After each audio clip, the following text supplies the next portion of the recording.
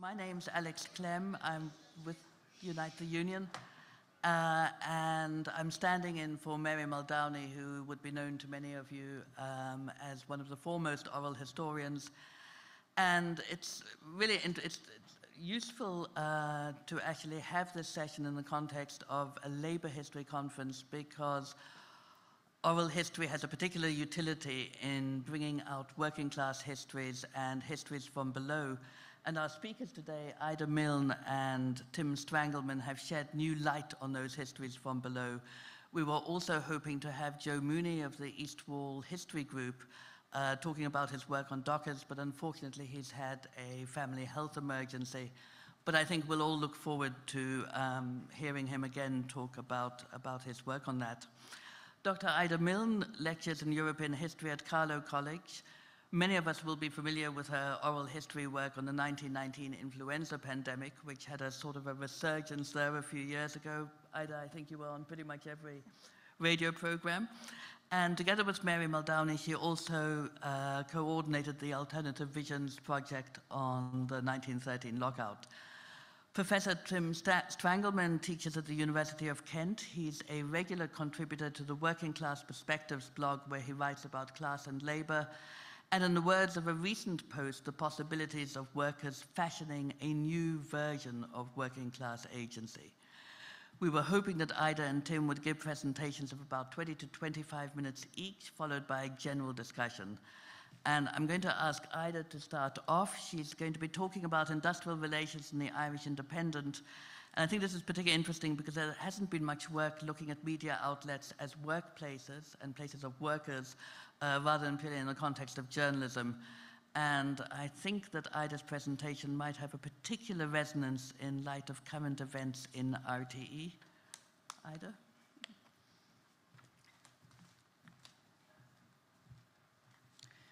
Thank you very much, Alex, for that introduction. And it's a great pleasure to be here with Tim, who's done such fine work on Guinness. And I'm quite sad that Joe Mooney can't be here. He was to share this panel with us as well.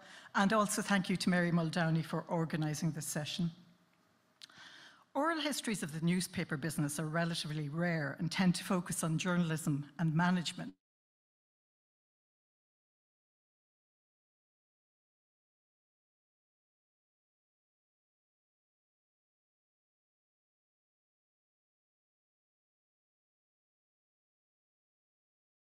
Newspapers from 1925 to 2004. And the site where the Irish Independent, Evening Herald and Sunday Independent were published. It was, in full declaration, a company I worked for 20 years before being made redundant in 2000. And that redundancy money I reinvested in my third level education, so nothing is ever lost. Independent House was a labyrinthine block of linked buildings stretching from Middle Abbey Street back to Princes Street, where the vans queued to collect the newspapers for distribution alongside the GPO. And that was always the most exciting time of newspaper production, when the presses rolled into action and the vans rushed off to distribute the newspapers around the country. Three relatively large groups of employees, the journalists, the clerks, and the printers, dominated trade and trade union relationships within the company when I joined in 1980. Each group zealously guarded their own areas of expertise, wary of encroachment on tasks under their control from other groups and through changes planned by management. They shared, however, the thrill of working for a newspaper group, the smell of the ink, the rumble of the presses, that mad dash of the distribution vans, and the feeling that your work was a small part of history, no matter what function you performed in the building. Rita Doyle, who started working in Independent House at the age of 16, moving from advertising to accounts and finally to personnel, expressed a typical staff sentiment. I love going into that building, going up the steps every day with the plaque for the nation on the wall, the sense of history that you would go up the steps, that you were part of that history. The nation, of course, was founded by Charles Gavin Duffy, Thomas Davis, and John Blake Dillon, and printed in that premises. A list of the permanent staff of independent newspapers in 1966 shows that over 1,200 people worked for the company then. Since 1988, with the introduction of new technologies, outsourcing and rationalisation, many of these jobs have become obsolete. A comparative list from 2012 shows 360 jobs remaining between the new premises in Talbot Street and the new print plant at City West, with staff numbers reduced through a series of redundancy measures from the 1980s and 2004. Printing and clerical staffs were virtually wiped out by new technology and outsourcing. In 1966, there were 265 printers. By 2012, the company employed 6 untrained printers in the City West facility, the functions previously held by printers either being taken over by new technology or by journalists. Most of the functions of the clerical staff, including advertising and credit control, were outsourced by 2012. During the early 1980s, 200 permanent clerical staff were there in the building, as well as many, many temps.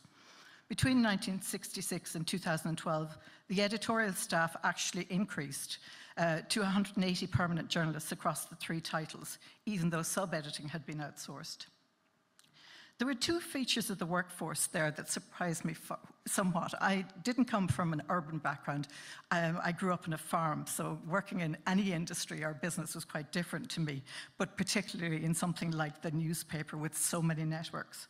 But the first was that it had an extremely complex hierarchy. And the second, that hierarchy was really heavily gendered. These issues of an internal class structure or elitism and the gendering of jobs arose frequently in the, I think, approximately 30 interviews I did with independent staff.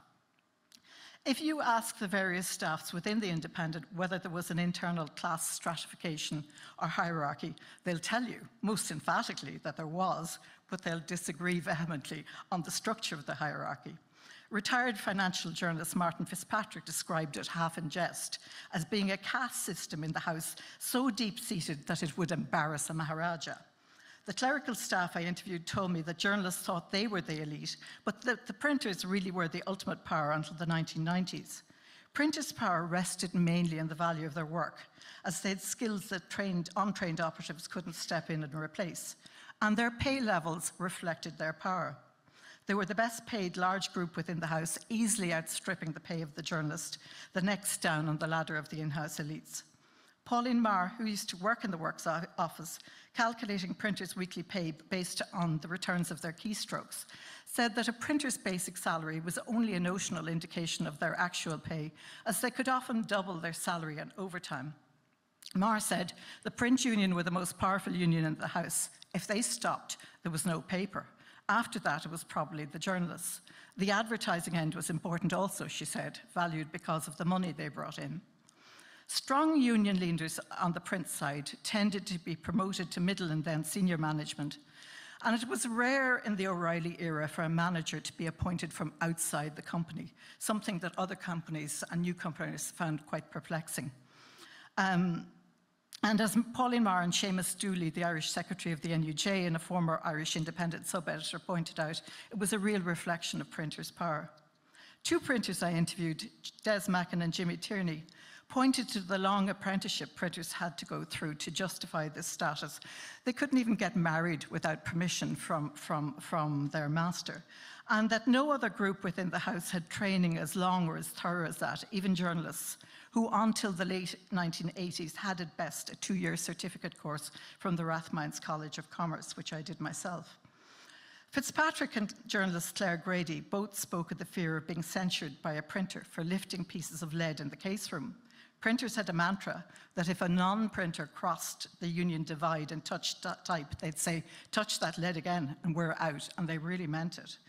Rookie journalists were often warned about it by their superiors, many of whom would rush in and go to lift a piece of lead in a tray when under serious pressure to get a paper out. Deadlines in the newspaper industry were a very serious business as they cost sales and handed them over to your rivals. Journalist Justine McCarthy, now with the Irish Times, observed that it was a very hierarchical organisation. She worked there from 1980 for about 20 years. She said that everyone seemed to look down on copy boys. Copy boys, in theory, were supposed to move paper for print on its journey to the case room where it would be set. for example, from the newsroom to the subs room and from there to the case room, but in practice they ran errands for everybody who wasn't a copyboy around the house.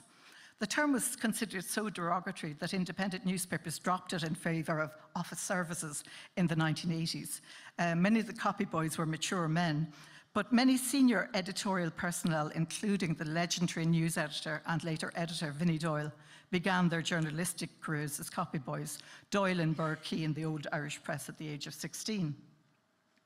Several of the interviews given by the clerical staff showed that they felt journalists thought they were the most important in the industry, more important than anybody else in the house, and didn't understand that the other staffs were also important. Claire Kerwin, who worked in advertising features, said they seemed to forget that advertising paid their wages. This view was reflected by some of the journalists I interviewed too. There was a strong genderisation of the workforce in this period. The printing staff in independent newspapers remained a male domain right up to the end. The print union itself didn't admit women until the late 1970s. The machine hall staff who maintained the giant printing presses at the core of the building were all male, and so were most of the dispatch staff and the copy boys. The news sub-editing staff of the Irish Independent was exclusively male until the early 1980s, when Sheila Wayman was appointed to the news sub-editing staff, and she remained the only female in the department for many years.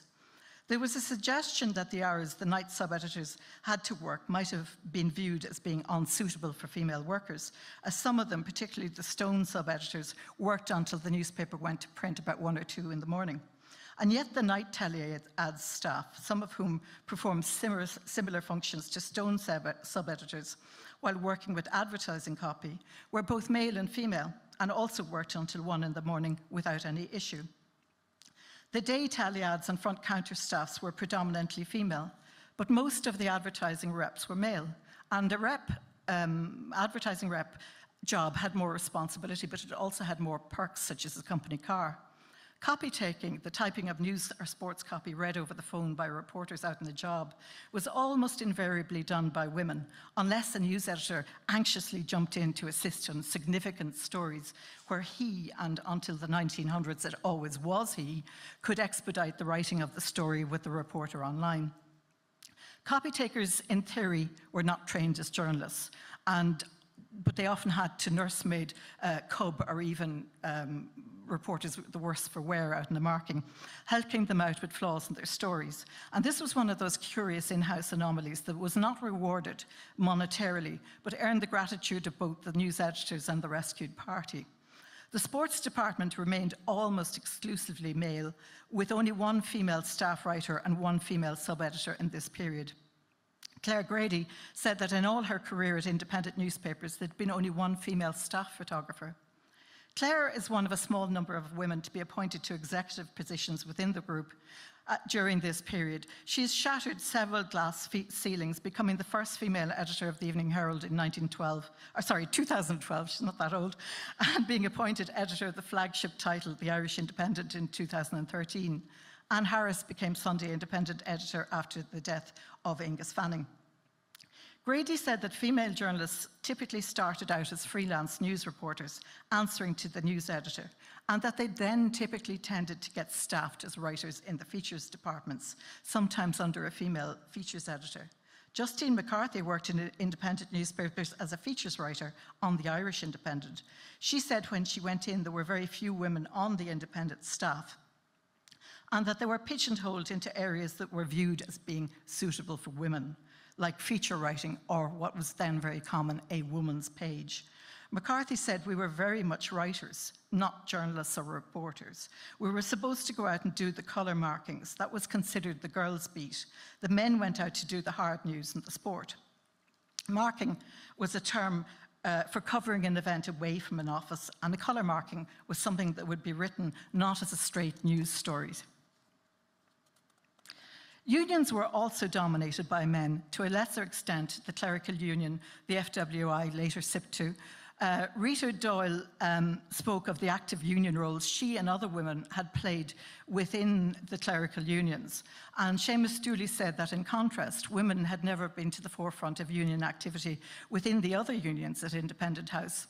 As there was no female printers, there was obviously no female print union officers, and women were really poorly represented in the senior ranks of the independent house NUJ Chapel, even when women journalists were to the fore in founding the Irish Women's Liberation Movement.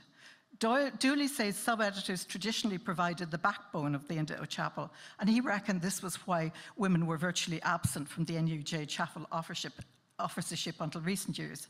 And he said, yet senior journalists, including Claire Grady and Catherine Donnelly, have served on the NUJ Equality Committee. Dooley also made the point that when the Sunday Independent star crime reporter Veronica Guerin was murdered in 1996, she had not been staffed, even though her work was a key feature of the Sunday Independent at the time. Dooley said, I remember feeling angry.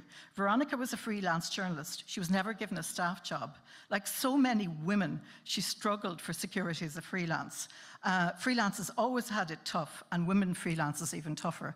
And indeed, that's the reason why I, even though I'd trained as a journalist initially, when I was asked to go on the freelance staff at the Independent, or given the choice of working in the clerical union, it was a no-brainer in the early 1980s because the recession made everything so expensive. And you had 6 weeks holidays, a 4-day week, and really good pay on the clerical staff. So the values and changes to the workforce in independent newspapers in the period reflected, if only gradually, the values and changes in the wider political world which the group's titles chronicled. When the clerical staff in independent newspapers were being wiped out by outsourcing and associated redundancies over the last 14 years, there has been real change in terms of more equality for women within the editorial staff. And female journalists you'll talk to today are really shocked at the position of female journalists in the past.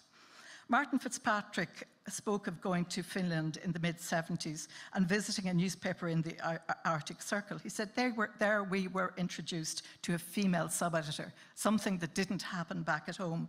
I remember the surprise and astonishment that such a rare creature existed.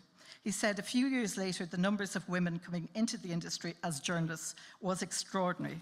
And at the time of his interview, 2 of the 3 editors of the Indo titles were women. And we all suddenly grew up. Thank you. I'll leave it there.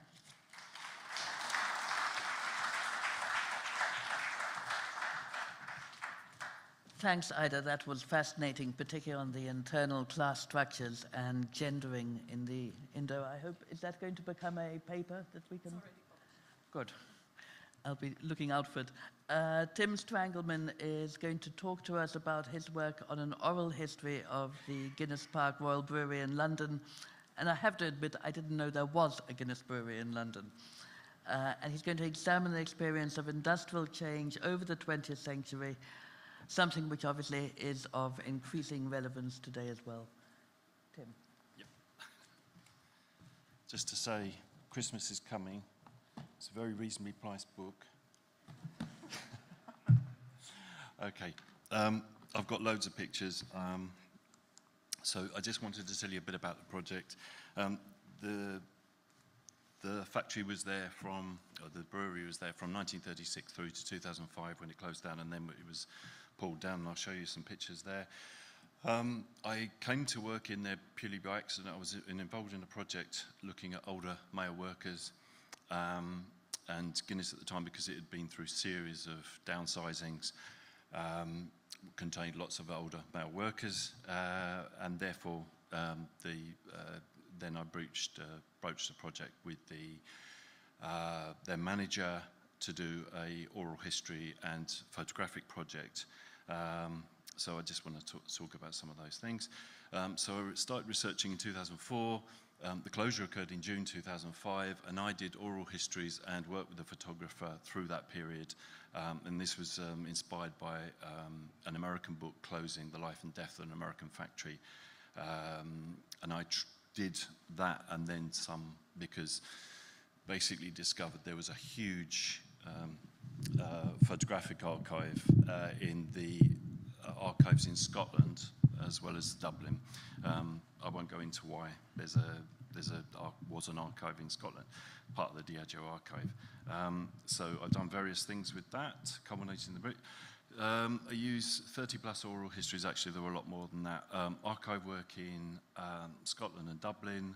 This is an aerial picture of Park Royal. That's no longer there. If you imagine you're looking in towards the city, it's quite a way out. It's on the outer inner suburbs of London. Originally been told when I went up to the archive in Scotland in Menstrie that there were only 5 boxes, and the archivist was wonderful, and she said, I hope you haven't wasted your time coming all the way from London. And then subsequently, when I did some research, there was something like 60 archive boxes of photography, basically because the archive wasn't particularly, it was marginal to Diageo's interest, which is more some of the whiskies and spirits. So I used oral histories, companies' magazines, and these wonderful pictures. The archive is wonderful. I could tell you loads about that, which includes a fish on a bicycle, but that's another story. And really what I wanted to say, and I am going to rush through this because this is 15 years worth of work, and I've got 20 minutes. I've used Lucian Goldman's idea of privilege occasion because I think Park Royal offers a cut into how we think about work in the 20th and early 21st century. It tells an amazing story of how work was understood by organizations, by workers, by unions, but it also, Park Royal sits on these kind of ley lines of history. Don't worry, I'm not going all spiritual on you. But it tells the story of work in the 20th and 21st century. And I wanted to tell the story of one site, pre-cradle to post-grave. I'm interested in deindustrialization. Hugh Beaver is a very interesting guy. He was a managing director involved in the building of Park Royal.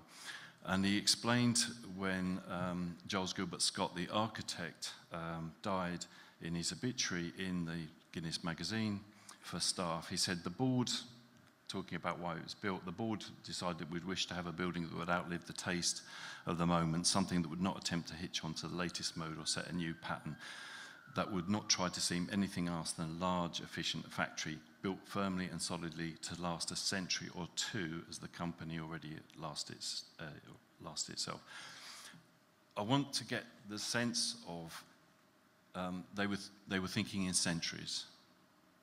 Their timeline was centuries, their horizon was centuries. I know the Guinness Brewery here has a lease of 10,000 years, I think, so it's not used much so far. But that's the sort of way in which capital's thinking. So why is the brewery there? The brewery was there because Anglo-Irish trade war was threatening to break out in the late 1920s, early 1930s. The British government tipped off the Guinness board that they were going to impose or threatening to impose tariffs on Guinness imported from Ireland. So therefore, in complete secrecy, including spiriting away Guinness senior people to London, they built a factory in secret. Huge factories you've just seen. They built it, they put rumours around that this was for war work, making munitions from potatoes or making bicycles, but they managed to keep it secret. Obviously people could see it being built, but they didn't know what the purpose of it was until pretty much production started in 1936. It was built in a very modern way, but it imported all the worst production techniques from Dublin to the point when they were trying to make the Guinness taste the same. They'd managed to import some of the microbes from Guinness because you used wooden vessels. Stainless steel was quite common in Europe. I won't go into, J.B. Priestley talks about the area. This is what eventually was created in West London. The point about this was they had a big debate about what the building was going to look like. They employed Charles Gilbert Scott, the Premier. He's the president of the British Institute of Architects at the time, known for marrying modernity and tradition, but also they create a huge parkland around the brewery. 3,000 shrubs were planted, several thousand trees. And my point is they did this not because they had to, but because they wanted to. So there's a kind of sense of what corporate pride was about. I won't go into that. But the archive is full of lots of different pictures. They had a cottage garden where they grew, well, it's not, that looks like a farm to me, where they grew all the food for the canteens. Especially during the war, it became very important. The archive is also full of lots of different pictures, and I'm using lots of images, and I use images as interchangeable between visual images and oral history and other archive material. This was a picture John Gilroy did of the Trousseau ceremony, where apprentice Cooper was ceremonially put through, when he came out of his apprenticeship. He was thrown in the barrel, loads of stuff was put in. You can see there the guy with the bucket is about to put it on the apprentice Cooper. He was then rolled round the cooperage, and then he emerged like some butterfly from the chrysalis. You can just about make out, these are his parents. You can also see his fellow workers, and there's lots of other stuff I could go and know that. So it's not as clear as it is here. So what you've also got is some stunning pictures. These pictures were taken in the late 1940s, early 1950s, and they were taken by a guy called A.R. Tanner. A.R. Tanner had worked for Life magazine before the war. During the war, he's in the British Army Photographic Unit, goes across Europe from D-Day, and also takes pictures I've seen of the liberation of the death camps. Comes back and starts a business taking corporate photography and creates these beautiful images, absolutely stunning in the original. Again, it reflects a value put on work and dignity of labour. However cliched you might think, these are beautiful pictures of labour. Highly staged, of course, but very, very beautiful pictures nonetheless. So the archive is full of this. This is women scrubbing out the insides of barrels. The point about here is every single piece of labour done on this site was carried out by pure Guinness workers. There was no outsourcing of work. The only people that weren't employed by Guinness worked in advertising in central London, and the photographers who took these pictures. Terence Cuneo was employed in both Dublin and in Park Royal to make these beautiful poster images. And these are identifiable workers at the Park Royal site. The archive shows division of labour, trades going on.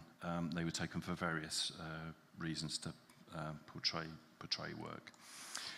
Guinness had its own power station, its own fire brigade and ambulance station. So I'm trying to get across, this is a company that was entirely self-contained. It was a self-contained unit of itself. This is a lovely picture. You can actually see the cropping lines here of the photo. This is workers buying the first edition in 1947 of the Guinness Time magazine that was internally created. Beautiful, wonderful magazine that lasted for 30 years. And this is the workers in one of the 6 canteens, silver service, that workers sat down to their free meal every day. Avidly reading Guinness Time in 1947.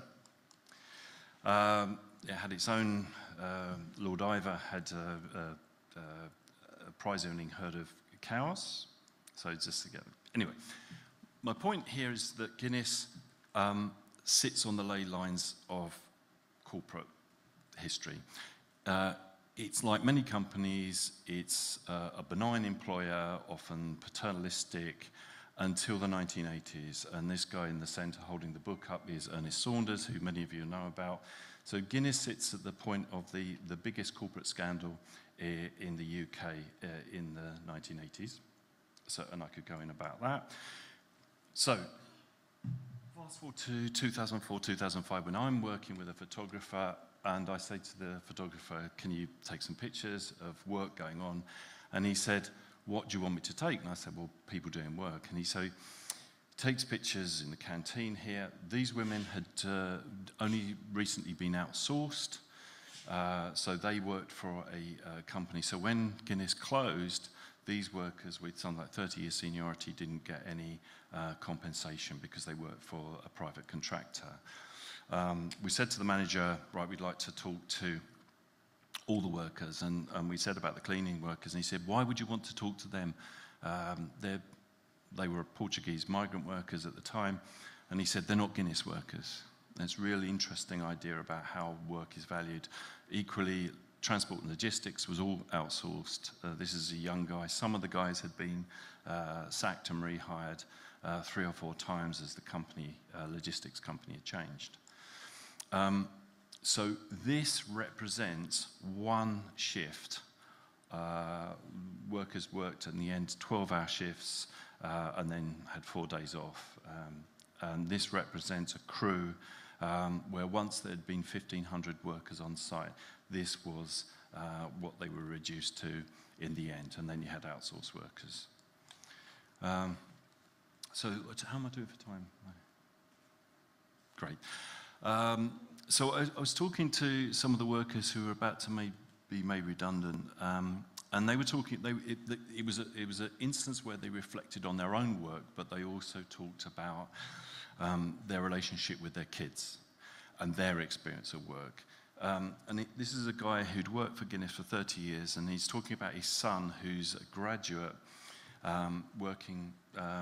He had 2 sons. One worked solidly for Nestle and then got made redundant. The other one had flipped about, and he was very frustrated by his son who flipped about, would never settle. And he said, his experience, I suppose, is the same as mine, but a bit earlier. He did 11 years at Nestle, and what they've been doing there is what we've been doing, is cutting a number year after year. So he was made redundant in February this year.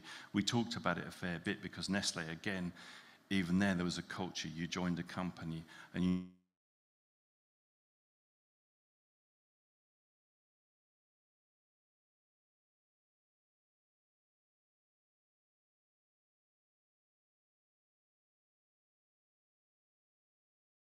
one of the things I've tried to encourage them is not to get quite stuck in the groove.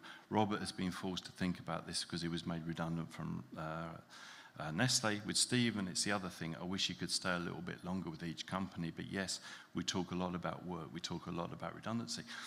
Where he came to, in the end, I think was interesting, was Stephen had got it right because he hadn't committed, he hadn't invested, he hadn't embedded himself and therefore made himself vulnerable. So he was as a father thinking, what advice can I give to my sons about what work is? And another worker said, coming from Ireland, my parents sort of idolised the word Guinness. It was a great reputation in Ireland as well. I would recommend Guinness to anyone. I didn't like the change to Diageo, the holding company, but also I learned a lot that if you're in a comfort zone, you have to be very careful because you might not last too long. I've learned a lot here over 35 years. If I say to my kids, if I could give them one reasonable piece of advice, it would be never become complacent, because if you do, you're going to be in for a shock. And again, the stability that he'd known now no longer offered a model for advice. Again, the Guinness Brewery, because it was designed by Giles Gilbert Scott, makes a lot of waves when it's Diageo want to pull it down. They want, rather than use it for some other purpose, repurpose it, they pull it down, they put in to have an application to have it demolished, and it causes a stir in the architectural press because it should have been a listed building. So you can see the coming together of the value of architecture and industrial architecture. This was a place that was supposed to last a century or two. I'll wrap up because I haven't got time.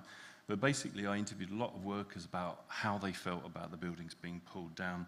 And there was kind of mixture between sadness and loss, but also recognition that there was nothing they could do about it. And they'd rather it be pulled down than just go into gradual decline. I also had worked with a guy who took these pictures of the buildings being pulled down. It took them longer to pull it down than it did to actually build it in the first place. And I interviewed one of the workers that did the photograph here. I won't do this. But almost from pre-cradle to post-grave, you've got the rise and fall of this building. And I gave these photos that I took to the 20th Century Society because they found it very valuable to see what was inside a building such as this of its era. Terry Aldridge had been made redundant 10 years before the closure. And I said to him, why did you go back? And he photographed the buildings being pulled down. And he said, curiosity, I suppose, you can't help but go back there. He said he wouldn't go back to his previous work site, but he wanted to go back there to mark a place that he'd found value in. And it's really interesting when you think about false consciousness, this idea that people are kind of alienated from the workplace. He goes back there to collect memories. And he said he was sad, and I said, but what he's doing is animating the buildings as they're being pulled down with memory. And he articulates that through the interview. He's remembering having water fights during the 1970s. I'll just sort of wrap it up here. The images that we put up and then other people put up stimulated a whole series of debates. So this place, it was subject to urban explorers before it was pulled down. And this elicited, I went back when I was writing the book, and there were like dozens and dozens of people had posted their memories of the site through these pictures. And really what it was a debate about was, why can't work be like that anymore? Why can't the work that we enjoyed in the 1970s and 1960s be like that now? I won't read out these. But there was a lot of goodwill towards the Guinness family and members of the Guinness family, not so much for what Guinness had become. So I'll just wrap up, really. So this really was a privileged occasion for understanding work and organisation. You go from an organisation that is entirely horizontal and vertically integrated to one where virtually everything is outsourced. Guinness had worked very hard after the Second World War to create what they called industrial citizenship, or Guinness citizenship. They really did care that workers became their best selves. I've been criticised for being romantic at that, and I'd explain that in the book. But one of the things I'd put to people is, what do we want from organisations? And in some senses, the book is trying to posit a different way of doing capitalism, or a different way of doing work and organisation. In the UK, the idea of the long boom, the book elicits notions of what the long boom, the memory of the long boom, which I don't think really we have enough knowledge about, and thinking about how people embedded themselves and worked and were attached to their work. And I just wanted to say, this is the badge that was on top, on the front of the last brew that went down the line, and I got some of them. On the back was a label where they could list every single worker who worked at Park Royal, and there are just 80 of them in the end. I'll leave it there. Thank you.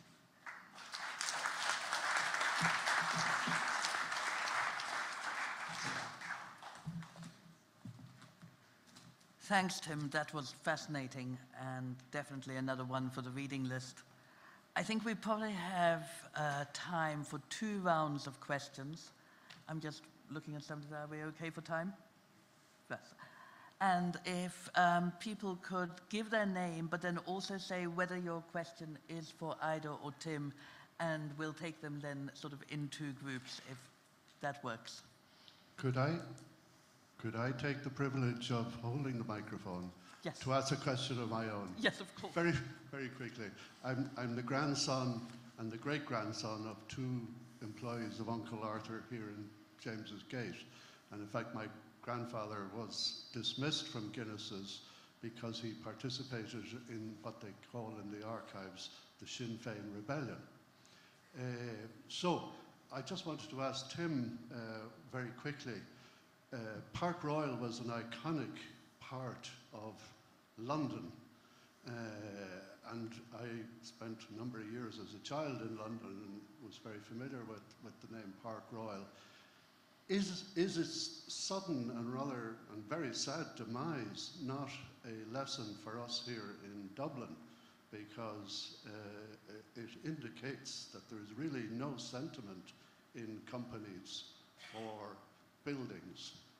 And St. James's Gate, without St. James's Gate, Dublin would be almost a desert. And a quick question for Ida, if I might, because my father was in the newspaper industry and was advertising manager of the Irish Times at one stage. There was a real cleft between advertising and editorial. Would you agree? Now, sorry. There we go. Yes. Thanks. Paddy Smith. I'm a former father of the chapel of the Irish Times NUJ and a former member of the executive of the NUJ. I thought your Ida's presentation in particular was very interesting, and it reflects the structure and the psychology, if you like, of the workplace of the Independent reflects very much the same as the Irish Times. And if you're going to go on and do the Irish Times, I think you will find very many common themes. I would say a couple of things, though, and I think it relates to what I see as a fundamental change in the balance of forces in the newspaper industry. In the early 70s, the unions were a really major force inside the newspaper industry, and we secured really major increases in working conditions and the like right across the board. But come the economic crisis in 2007, 2008, and the advent of new technology, simultaneously, a shift was happening in the economics of newspapers that is so profound that all of these relationships are being turned on their heads. And we see that the decline of advertising, the shift to online, the control by online companies of the advertising market has led to very severe pressures on the newspaper industry right across the board, from rural, regional press to the big nationals. And if anything, the unions are now in retreat and in a bad way. There have been job losses, there have been pay cuts that have not been restored with the reviving of the economy. The pandemic, if anything, made things worse in terms of the economics of newspapers. So the transformation has been really quite radical, both in the Irish Times and certainly in the Independent, where, if anything, they've suffered worse from the process of cutbacks and the like. Unions are there still, but I have to say they are tolerated rather than listened to, and one of the unfortunate reflections of that is the unwillingness of younger journalists or workers to become involved in the unions, and basically the leadership of the unions is also withering. Thanks for that, Paddy. I think there was a question over there as well. Hi, Alan Byrne, not a member of any organisation, but I do teach in one of the buildings that was built by Lord Iva. It's now Liberties College. It was formerly a play centre for kids at Dublin. There's just a question for Tim. You can't say anything bad about Guinness in certain parts of Dublin because of their built heritage, the philanthropy and all that sort of stuff as well. To me, I've only done a little bit of work on the Dublin side, but maybe looking at it a little bit cynically, how much of this do you think was basically to keep unions out of workplaces? And I know a little bit about it in the Dublin context, but in terms of the broader company, and do you think maybe that the outsourcing, again, looking at it kind of cynically, is another way of acting in that level? Have you come across any evidence from your work in this about either a positive or a negative view of unions amongst the workers? Thanks. Thanks. I think it might be an idea to go back to Tim and Ida before going looking for more.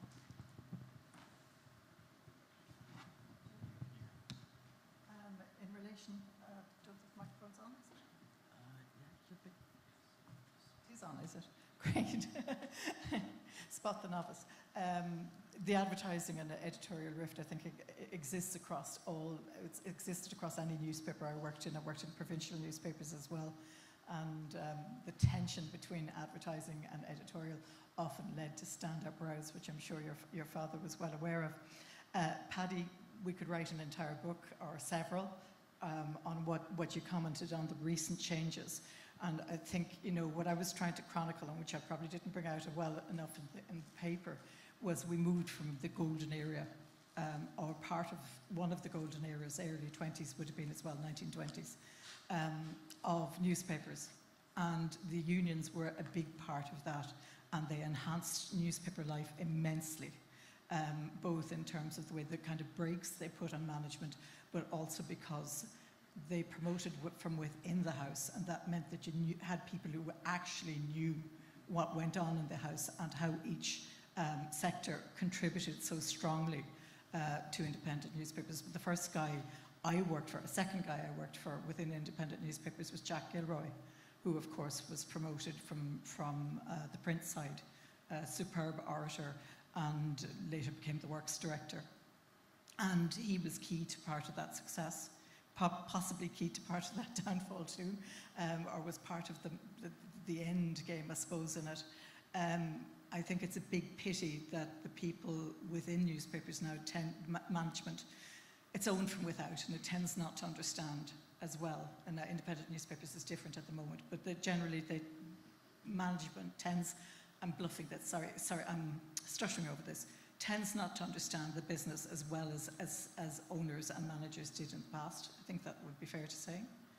And I think that's something that made what I view as the destruction of independent newspapers much more easy was the fact that Wapping had already happened. So we thought it was going to be worse. And I think people were sort of semi-relieved it wasn't, but gradually it did become worse within independent newspapers. But the other thing is independent newspapers were a commercial outfit, whereas the Irish Times had probably more altruistic ownership. Do you think that's fair to say? And of course, the big loss in that period too is the Irish Press Group, which made a huge difference to the balance within Irish news media. Yeah, very quickly. First of all, Alan, thanks for the question. Park Royal was very different from Dublin because unions were recognised very, very early on in the 1940s after the war, in part to head off communism.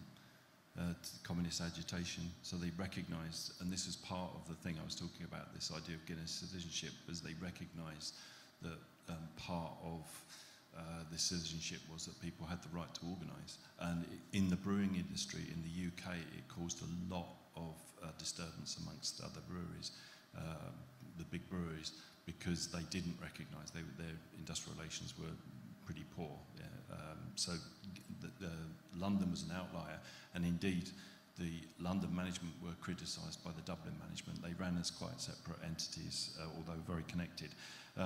Why, in terms of closure, there was a oversupply of Guinness, shrinking population of Guinness drinkers, overcapacity between Dublin and London, and Park Royal was more efficient than Dublin, but they couldn't close down the old iconic Dublin brewery.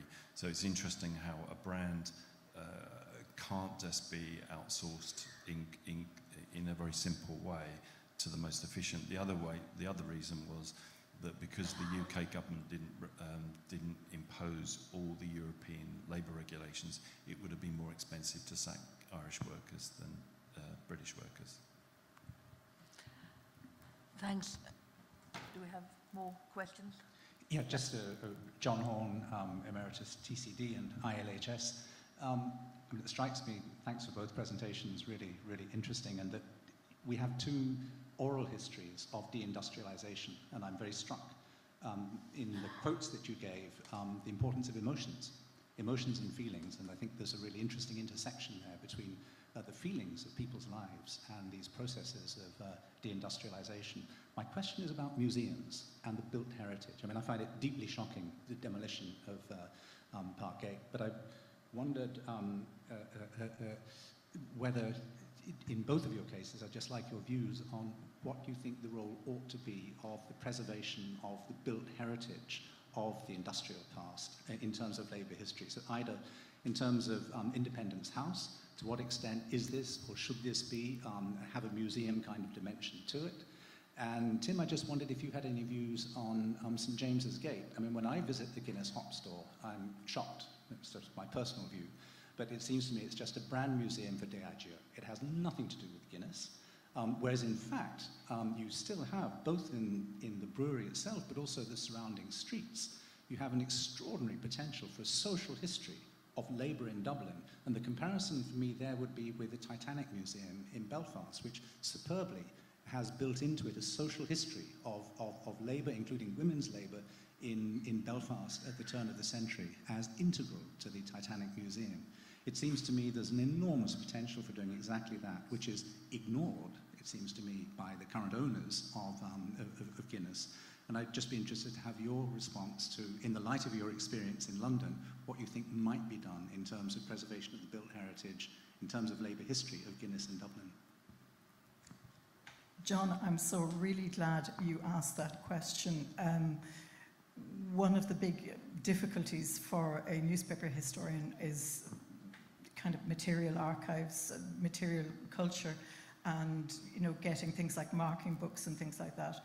In Independent House, I know for a fact, told to me by some of the interviewees, management threw a lot of the really valuable archives into a big skip and ordered them to be thrown out. And Harry Allen, who I worked with, told me he got, for example, the 1910s marking book, which included his own grandfather being sent out in markings. And that was a list of all the stuff that would have been covered around the time of 1916 during the War of Independence, Civil War, incredible stuff. And he rescued that. But there's another document I know I'd love to get my hands on, if anybody can. For the 50th anniversary of the Rising, the Independent printed a special edition. It is not, as far as I know, in the National Library.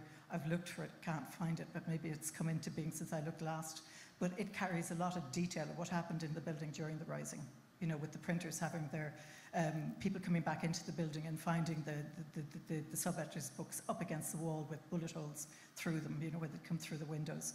So if anybody has data, archives belonging to independent newspapers or other newspapers, will you please make sure they get into some kind of archival holding place. I would love to see a proper newspaper history museum. Jack Gilroy and other printers in the Independent set up the Print Museum in Beggars Bush, which is wonderful, and gave over directly some of our old print, I forget the name of the machines, 1912 printing thing, which are actually still being used in the 1980s when the new technology came in. So I think that's wonderful that you've raised that question. Archives in peril are always an issue. And one other thing I'd just like to add to that, not wanting to hog it from Tim, is that as newspapers themselves are being dumbed down, as they're covering less and less court reports, provincial newspapers in particular, and I know this is something Seamus Dooley will talk about later, there are less and less sources for historians to use. Telling the story of COVID 100 years from now will be much more difficult to do through newspapers than I could do from the 1918 papers. Just on that, the most valuable source I had was an in-house quarterly magazine called Guinness Time that was done to such a high level, a standard. So they would talk across the workforce and they would use quotes from Plato, William Morris, you name it. And they were expecting the workforce to know and understand and be able to read and think about the themes they were using. I'm often accused of being nostalgic and romantic. First conference paper I ever gave, I was called Romantic. And I've always been interested in this idea of smokestack nostalgia, where workers are kind of criticised for being kind of romantic and rose-tinted about the work they did. Workers are never uncritical. And it got me thinking about nostalgia. Nostalgia is always critical because it's always thinking about the past and in relation to the present. In terms of the records, the amount of times I've done projects where records you're working on have been rescued by workers who understand the value of them when the management just saw them as something that needed to be stored and therefore had no value.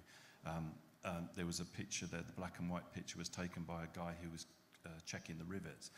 It was pushed into the archive, kept, and I was the first person to undo it, and there was an account written on a piece of scrap paper saying, this was taken 5 stories up.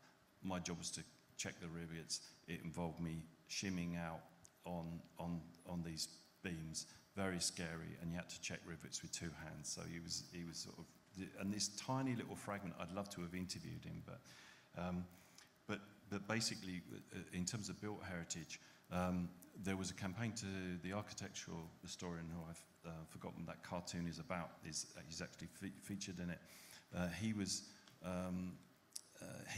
making the green argument to say this is a building that was built for 2 centuries. It has embedded carbon footprint. Let's use it, and it could have been converted. The real estate was more valuable. So if you now go around that site, it's a lot of tin sheds that took, I say in the book, took a couple of weeks to put up versus something that was built by the premier architect of his day. And again, that says about the value of what we place on the built environment. Yeah, I won't go on. Thanks, Tim. I think we have one more question. Tom Turner. In the context of, this is a question about the future, not the past. In the context of the emphasis you put on the kind of identity, solidarity, and tradition that workers in Guinness has experienced. And my question really is about the future. You talked about deindustrialization, but actually we may be looking at the end of the workplace, not just deindustrialization, with the development of home working, which is a fairly major policy initiative that's going to develop over the next, how long, I don't know. I'd like to hear your thoughts on what the future holds in that perspective.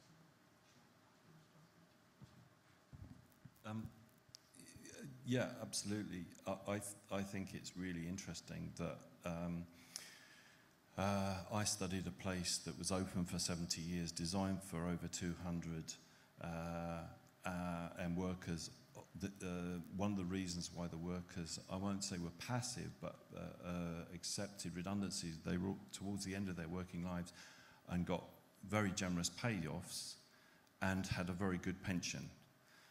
Contrast that with the people who now occupy the buildings that are on its place, and on the whole they are fast food or dark restaurants, I think they're called, people who are on minimum wage, whose relationship with work is fugitive at best. They won't be on pensions, they won't have careers. My PhD student was doing a project on Deliveroo drivers. Their relationship with their work is measured in seconds and minutes, not years, decades, and a working life. And that is something I think is a challenge for anyone who's interested in work and labour.